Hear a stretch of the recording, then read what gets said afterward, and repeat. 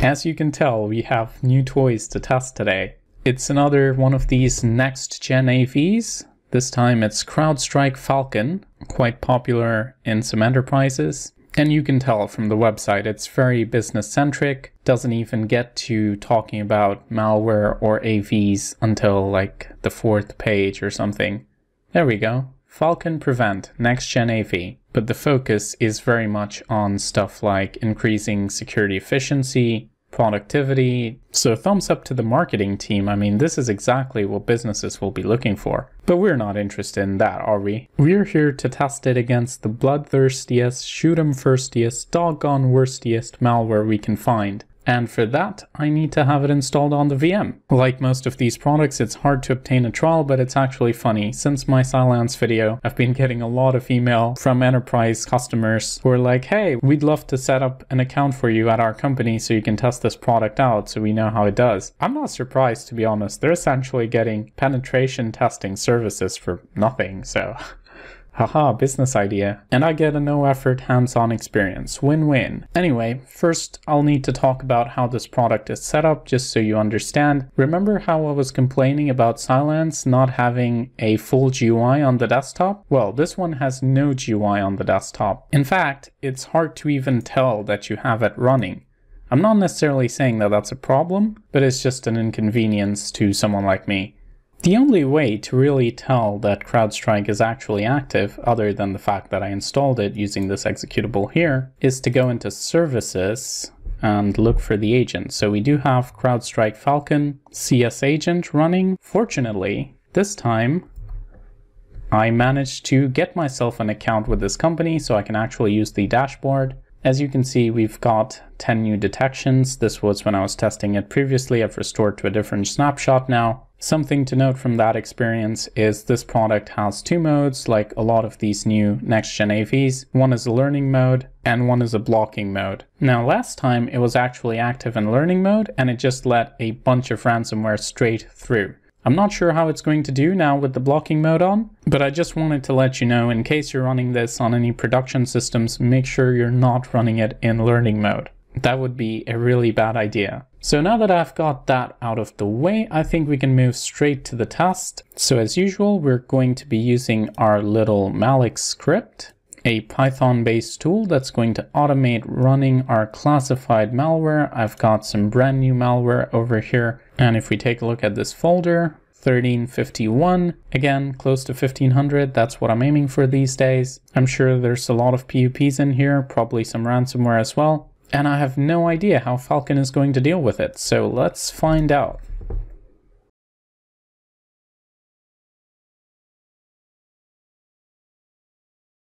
Malix just terminated randomly. Let's go back to the online dashboard and see what's happening. So we do have new detections, and it seems it terminated Malix, unless it was done by the malware. So we have a lot of high, critical, and medium level alerts, and you can see the hierarchy of execution here. So we've got PowerShell running Python, and Python launching the malware. But hey, our system is already unresponsive. No idea what's going on. I was thinking I'd probably have to redo the test at this point after contacting the admin, but we might not have to do that if the system's destroyed already. You know what, let's just reset and see if the system comes back online just fine. Alright, seems there's stuff still executing. We've got a service running over here. You know what, let's try and rerun the test and see what happens. What? So PowerShell is gone. Wait, are you serious? We've got a notification, so that was from malware, clearly.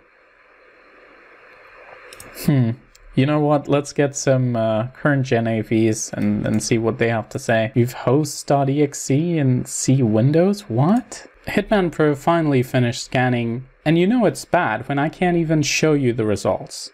I really can't. Not on YouTube at least, because there's so many inappropriate names down there. Essentially, 2025 threats. I'm not sure how the product works, maybe it's not configured correctly, but why is this even possible? You know what, I really don't believe it. I'm going to try to get in touch with the company and try to ensure that this is actually set up correctly, because there's no way I'm publishing this without verifying that it was set up correctly.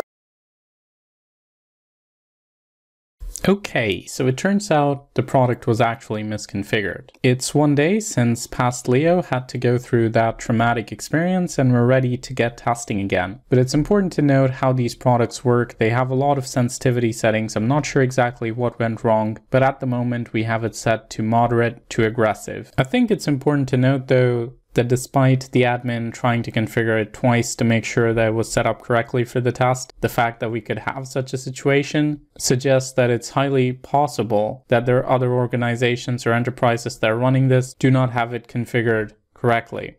So if you're running this, make sure you go into those settings. They're quite complicated, so do check them periodically and make sure your systems are actually protected, because otherwise you could end up with a system like I did. Well, you saw what it was not pretty. Anyway, now we're finally ready for the test. I do have to grab some new malware because this is one day later. I've got 1478 items, again collected a few hours ago, so everything should be good. And here we go.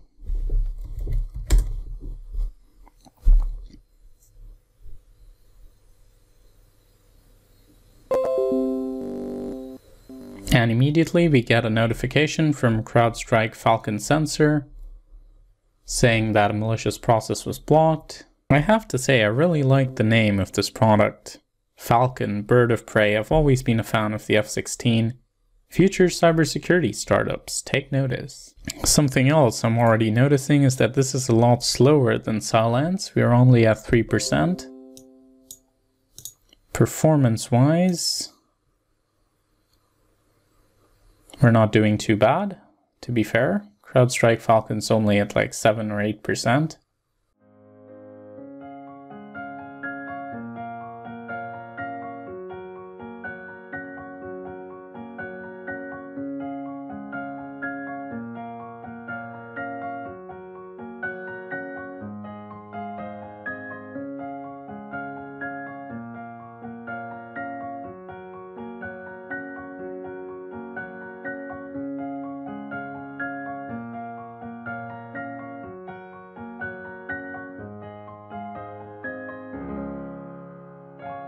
Finally, the test is done. We have all 1477 files executed. Proactive detection is sitting at 98.58%. That's quite good as far as numbers go, but let's see what's running on the system. So we have the setup process. It's not doing anything as far as I'm concerned. Let me try to close it. Can't. It's one of those broken, annoying PUPs. Oh no, it's just that the system was slow. It's kind of weird. The system feels a lot slower than it did in my previous Cylance test for some reason. I mean, it slowed down in the Cylance test, but that was just because of malware. I don't see any active malware process. Of course, there's only so much my eyes can see, so I'm going to restart the system, get rid of this folder, and then we'll do the second opinion scans. Oh no, I have to update again. Hide. Terror Management Theory 101. Now this is the really annoying thing about testing in Windows 10. It is just not convenient. As a malware analyst, it makes you want to... It is really annoying. Okay, Windows is taking its sweet time to boot. And we're finally in. CrowdStrike is still detecting some malware. We do have quite a few detections registered. Surprisingly, not as many as the number of faults we executed. Maybe some of those are stacked up, but we do have the risk levels being identified. Some as low, some as medium. I'm guessing the PUPs are low. If we go into quarantine files, there is all the stuff. And if we look into the folder, there's only 139 left. So it seems CrowdStrike deleted a lot of it. Now we'll delete the rest. Run CCleaner. This is the usual second opinion scan ritual. Go into SOS, because that is what we need. We'll start with Hitman Pro. System's still slow though. Or malware playing peekaboo. You can never tell though, can you? We'll go with Norton PowerRacer as well. 2 scans side by side is as far as I'm willing to take with this system, if we can manage that. Networking issue, great. What is happening here again? This time I actually thought the system was clean, but no. We've got active malware again. Local net service.exe. This is malware and it's present in program data. Another malware in program data with a name that you can only read if you drink like 6 bottles of vodka every day. Okay, we've got another name which you can only read if you drink 6 bottles of vodka every day, but for a completely different reason. It says this one's suspicious, but given that it's active and given that this is the name and this is the folder, I'm quite sure that this is not a benign file.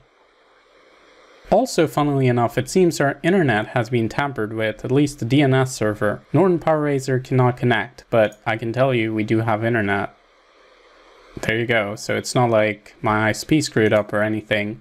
I'm still connected. By the way, when we were running the test, there were a lot of IP loggers popping up. Some of you pointed that out in my previous video of Silence. And yes, rest assured, I am behind a VPN. But yeah, that doesn't particularly bode well for the enterprise using the product, I guess. It seems we just can't get Norton to run because of the internet issue. I'll try running Malwarebytes.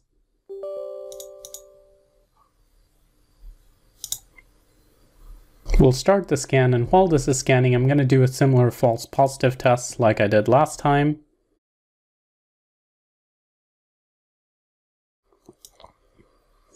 The system is really slow, by the way, right now.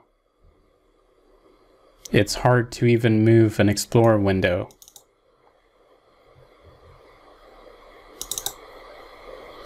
Go into test folder, GGAI engine. You can guess what it does from the name.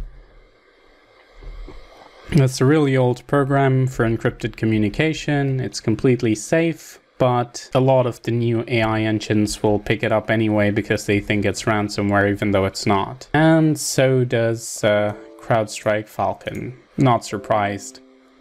And this is where I think a lot of you have to realize that there's no magic trick. It's always going to be a balance, and if you push too hard on one side, you're going to upset the other. And there's not necessarily any benefit to running your security product in high settings. I have a lot of people who comment saying, why don't you just max out the settings on every product that you test? Why do you test with default settings? One of the basics of security is that security and availability are like on 2 opposite sides of the spectrum. And they're both very important. If anything, availability is more important. I mean, that's what ransomware does, right? The reason it's so deadly is because it doesn't simply access files that it shouldn't. It then takes them away from you. So I always recommend running balance settings on your product to where it's functional, and that's usually where the security is going to be best as well. Now, funnily enough, Malwarebytes seems to be finding a ton of stuff. So we've got a lot of adware, registry keys, Wi-Fi service.exe, ooh, cool glitch. That just shows you how slow the system is right now. Trojan process, interesting. This wasn't even picked up by Hitman Pro, so more nasty stuff than I anticipated. Damn, I was really hoping that this would be a good result. I really like the name. You ruined my favorite bird. Well, no, I like eagle better. This is not a good result. I mean, look at this. There's tons of Trojans, and I think we've got the culprit for the internet issue. Trojan DNS changer. Boom. Trojan agent. More DNS changer. Trickbot, Trojan Trickbot. Some of you wanted to see it in a TPSC video. There you go. And then we have an optional PUB optimizer.